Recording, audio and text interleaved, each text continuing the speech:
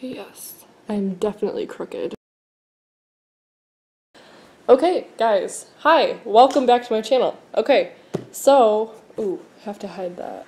I have a lot of really exciting things to show you. I just posted a video explaining why I haven't been posting lately, so I will post that in the description box below, but it's really easy to find, especially if you subscribe to my channel and turn on that bell notification. It will tell you when I post videos. I'm so excited to film this. I actually tried filming this twice, and I feel like I start off a lot of videos saying that I have already tried to film the video that I'm filming. I don't like filming with other people around me just because they always they talk to me, they ask me questions, they're like, you know, what are you doing? And I'll be like crocheting or something, they're like, are you making something? And I'm like, yeah, I'm making something, but I'm trying to like film while I do it.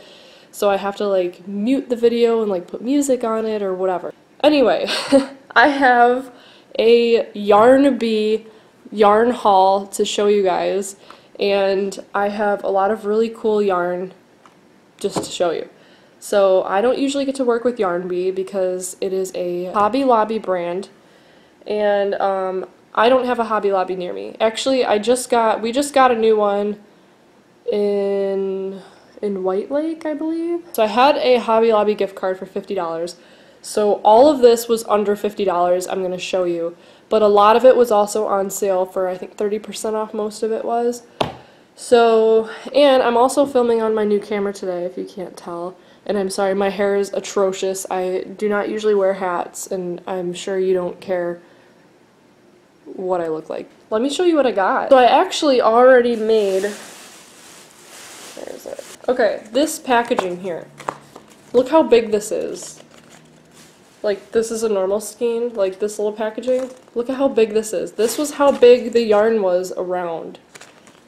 I don't even know. I already made something with it. I'm gonna show you. I'll just show you what I made. It's a scarf, okay? This yarn here. Super soft, super chunky. This is the kind of stuff people use when they sell blankets for like super expensive. Like, you know, you find that like chunky blanket yarn and the blanket's like $100 some odd. That's because a skein, just one skein of this kind of yarn is $20. And that's like not even including like your time and all that. After the fact, you have to calculate the time and materials and all that good stuff. So anyway, this is YarnBee, you know. Hashtag big, that's the, like, I guess, what do you want to call it? The style of YarnBee. This shade is called On the Dunes, so it's like this really cool brown shade. And my first impression of this was it just looked like hair. When I started chaining with it, it looked like I was braiding someone's hair.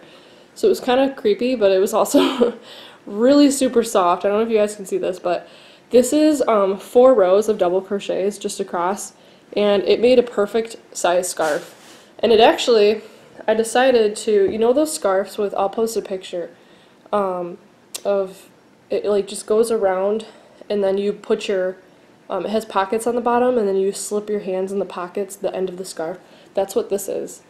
So my hand can fit in the, basically what I did was once I made this strip of double crochets, I folded in the ends, because you can kind of see I whip stitched it together, and then I turned it inside out, you know, the old sewing technique. So my hands like fit perfectly on both sides. So this thing took me not that long to make at all. I don't know, I might actually keep this for myself because I go to school in the UP, it snows, it's cold, and I might need it. Okay, the next thing that I got is cotton yarn, because you know my bikini tops I make and all that good stuff, which I'm actually kind of upset because now that summer is coming to a close, I want to start working on other things, like winter things. What we should be, well, I feel like what crocheters and knitters that sell their products, what they should be doing is making summer products in the winter and winter products in the summer. Because that's kind of how retail works, you know? They like get it ready and then they put it out in time. Just to give you more time, like you're ready to go with the season with a bulk of stuff. But I'm just not like, I'm trying to be like that, but I just can't be like that because it's like I'm not motivated to make bikinis in the winter, you know what I mean? In the wintertime, I want to make scarves and hats and leg warmers, and stay tuned for those because I'll be coming out with some of those. These are the cotton colors that I got, And this is called, I think it's just called I Love This Cotton, because there's also I Love This Yarn, and that is the just basic acrylic stuff that I'll show you. But I picked up three colors in this. There's this blue tone. In case you're curious, it's aqua. This one is just white, and then this one is rosy 2 or something like that. So these are really cool colors. I might make bikinis out of this. I might do something else with it. I'm not really sure. In my opinion, it's really soft. It was a good buy. These are $3.79 a skein. Like I said, this guy here, the hashtag big, was $20, but I did get that on sale, I think, for like 30% off, so not too shabby. The next yarn that I got, it's probably my favorite out of the bunch just because I've never seen anything like it before. This is called Forever Style by YarnBee, and I got it in ivory and taupe. So there's like a brown and like a cream. And oh my gosh, guys, this stuff is so soft. I can't wait to, I actually already worked with it, putting together these like little mittens on the end of the scarf. I use the taupe just to kind of like hide it and sew it together because it's a similar color. But these things, these are $4.99 a skein, and they're not that big, so it just kind of tells you, like, they are on the more expensive side, but they're like super, they just feel like such good quality, and I cannot wait to use this. 219 yards, so that's quite a bit, and it says it's nylon. It says it's 100% nylon, and I don't really know. It doesn't feel like nylon because it's not stretchy. I don't know if all nylon is supposed to be stretchy, but that's not stretchy at all. These are probably, I'm super excited to work with these. I don't know what I should make with them. I was gonna make a washcloth because you know how there's like some soft washcloths, but I don't even know if this will be durable enough. So I could make mittens or gloves or whatever. Comment down below if you have an idea for me of what I should make with all this yarn. I got 2 of these Scrubology, it's basically like Red Heart scrubby yarn, but it's the YarnBee version. They call it Scrubology, and it's cotton, and it's $4.49 a skein. So pretty pricey, but I got it in the color Front Porch. So Front Porch, I know you can't see. I already actually used one of them, or at least I lost one of them. But I made washcloths with those instead of dish scrubbies, and I'm actually going to come out with another video explaining dish scrubbies because I feel like those deserve a separate video. I'm going to compare Red Heart scrubby yarn with other scrubby yarns. I don't know, is there something else other than, like, does Karen have their own scrubby, or I'm not really sure. I'm sure, like, you know how all the yarn brands, they come out with their own that's like similar to everyone else, but it's like, you know, like the cakes, for an example. When the cakes came out, Karen cakes, there were like, what, the sweet rolls, Joanne Fabrics had their own version, and like everyone was coming out with their own version of cakes, and then there were cupcakes and like little ones and things like that. So with the scrubby yarn, I'm going to make a separate video, just explaining which one I prefer working with and what I recommend for beginners. I will say this, if you are a beginner crocheter or even a knitter, 'cause I don't knit so I'm not really familiar, but I've tried it before and it was actually harder in my opinion than crocheting.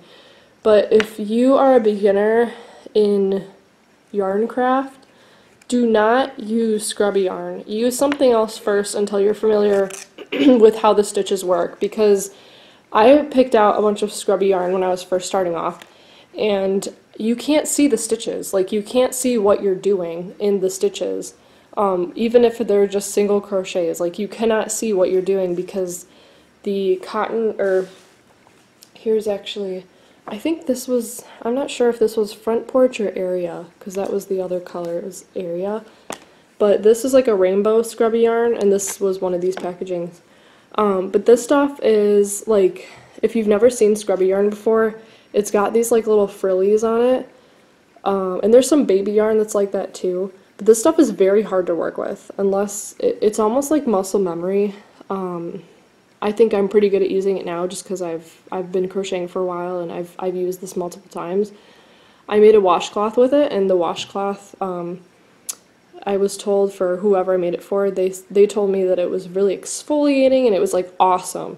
So apparently this stuff, especially the YarnBee brand, I think the YarnBee brand of scrubby is way softer than the Red Heart scrubby yarn. The Red Heart scrubby yarn is longer, like the little pricklies on it are longer and just more obnoxious in my opinion, whereas these are it's just softer, you know what I mean? So I'm going to make a separate video comparing those two. I might actually show you a tutorial of how to make your own. I have a bunch of ideas with that, so just stay tuned for that. Turn on that notification bell and subscribe to my channel, and you will know when I come out with that. Basically all the yarn that I got, except for just your basic everyday acrylic yarn. So I got this in 2 shades because I'm actually making a U of M blanket for someone. So I got navy blue and a yellow, but this is $5 a skein, so it's really similar to your Red Heart Super Saver, but as the scrubby yarn goes, this is softer as well. Red Heart just needs to step it up a notch. That's just my opinion. If you like using Red Heart, good for you. I know they have awesome different styles, like the Red Heart Soft, that's probably my favorite. They have good prices and all that good stuff, but this stuff in my opinion is just more softer for your average 100% acrylic yarn. $4.99 a skein, and this is called, I'm pretty sure this is just called I Love This Yarn. So I don't know, I don't think this is YarnBee, and I don't think that this stuff is YarnBee either, because I think these are, you know, because it's like that shiny stuff, I think these are like similar to each other. But yeah, so I picked up a navy blue and a yellow in this, and that's all the yarn that I got. Okay, so now that we are near toward the end of the video, I have something really exciting to show you. I don't know if you guys have ever heard of Darling Paperie, but this is such a cute company that just kind of started off. If you guys follow Holly Casto on YouTube, she has an awesome YouTube channel. I started watching her and subscribing to her when she was younger and she was making her like Etsy tutorials, and then she started her own stationery business, and it's called Darling Paperie. And so I was looking through, I've been following her and her journey in her life for quite a while now, so I'm kind of familiar with like what she's been up to. I don't know if that sounds creepy, but it's people like her on YouTube and people who start their own companies that motivate other people like me who have like, what, 10 subscribers and like no life. People like me, she motivates me to just keep going, in my opinion. So I decided to order one of her custom stamps, and it was pretty pricey, but it should be. It should be. You know, it's like when you crochet something and it's pricey. That's just what it should be. The time, the quality, like all that good stuff. So I haven't even opened this yet. My last video was just me at my cabin, at the, you know, not my cabin, but a cabin still. And this actually came in the day right when I left to go out of town, and I wasn't back in town for like 2 weeks. So this was sitting at home that whole time, and it was irritating me because I really just wanted to see what it looked like. So now I can open it. I'm actually going to open it in front of you guys. So I haven't opened this yet, but I'm really excited to see what it looks like because I think she may have done a good packaging job. So it's kind of like a Darling Paperie review and then just an unpackaging. So here we go. Oh, I need scissors, but good thing I have my, in my crochet bag, I have a pair of scissors, and if you want to see a video of what I keep in my crochet bag, it's a mess right now, I made a video about, what, 8 essentials to have in your crochet bag or something like that. I'll link that in the description below. Oh my god, I'm so excited. Oh, okay. Okay, wait, I have to show you this. So as you could see, she has that, like her thank you card. Oh my god, she signed it herself. How cute. So this is kind of her, I don't know what you would call this. Just like a welcome card or whatever. So this just says, you know, Darling Paperie and gifts. darlingpaperie.com, and then her @handle as well down there. So this is really cute. I like the cursive lettering that she uses. And then on the back here, that's Holly. You guys should go subscribe to her YouTube channel. I love promoting people like her and their business because I know that they try so hard at it. Me just doing like yarn stuff is just hard just to make it, let alone market it and everything. So good for her. We have a little picture of her on the back here, and she just signed it. She says, "Thanks Jessica, XOXO Holly." So she signed the back of it here, and I'm gonna keep this forever. So I just think that's really cool. If you sell on Etsy and you are not making thank you cards, this isn't Etsy, but if you do sell on Etsy or other places like that and you don't write out your own thank you cards, it's just a nice touch to do. And I'm going to try to find, she actually made a video about that, like what she thinks you should, you know, do to improve your Etsy shop. I'll post some of those links below. Some of the things that have helped me with my Etsy shop, even though I only have 4 sales, and I'll explain this in a future video, but I'm thinking about shying away from Etsy for a while, and I'm going to explain that why later. She's got this cute tissue paper in here, and this really cute sticker. So it says, "Hello, darling," and I think she's actually selling this tape on her website. She has a lot of things that say "Hello, darling" on it, so I don't know, you know, if, we'll see. So here's my stamp. Oh my god, it's in a little bag. How cute is that? She really goes above and beyond with like her packaging and stuff. This is so cute. These bags, I'm pretty sure these drawstring bags, she's selling these on her website. I know she sells like tags and stuff like that. I may order those from her actually if I have, you know, products to sell in person. Okay, so now I have a little bag for my stamp. That's really cool. So, okay, I ordered one with a handle on it just because I don't know, it was a little bit nicer in my opinion. So I can't show you what it says like right here because the handle's in the way, but it just says handmade, shoot, I think it says handmade with care. It's kind of covered there, but I'm pretty sure I just did handmade with care by the North Stitch. They spelled it right and everything. It's really cute, good quality, and it has a crochet hook right under where it says handmade. I don't know if you guys can see that. So now, like, I can do what she does, you know, with her bags. She stamps them, or I don't know how she puts this on there. It could be a stamp, but I can do that kind of stuff now. So, in my opinion, just having your own stamp with your name on it is just, it's a good step up, you know, for your company, small business, whatever it is you're doing, your little DIY stuff. Yeah, with my tags now, I can just, like, stamp it and ship it, you know, like, that's really cool. But yeah, as far as this, like, review goes, everything is really adorable. Like, it's just really cute. The paper she used, the tape she uses, the bags, the thank you card, the product itself, like, this is pretty lightweight. It's, you know, this is wood, and this doesn't look like it's gonna fall off or anything. So, and even if the handle does fall off, it's not gonna matter. It's not gonna break the stamp, you know what I mean? And then I'll just be able to read it. But you can actually order this on her website if you just want just the square, or if you want a handle to go with it, you can do that too. So. Okay guys, so that's it for this video. Thank you so much for watching. Thank you and shout out to Darling Paperie. Such a cute company. I'm really impressed with everything.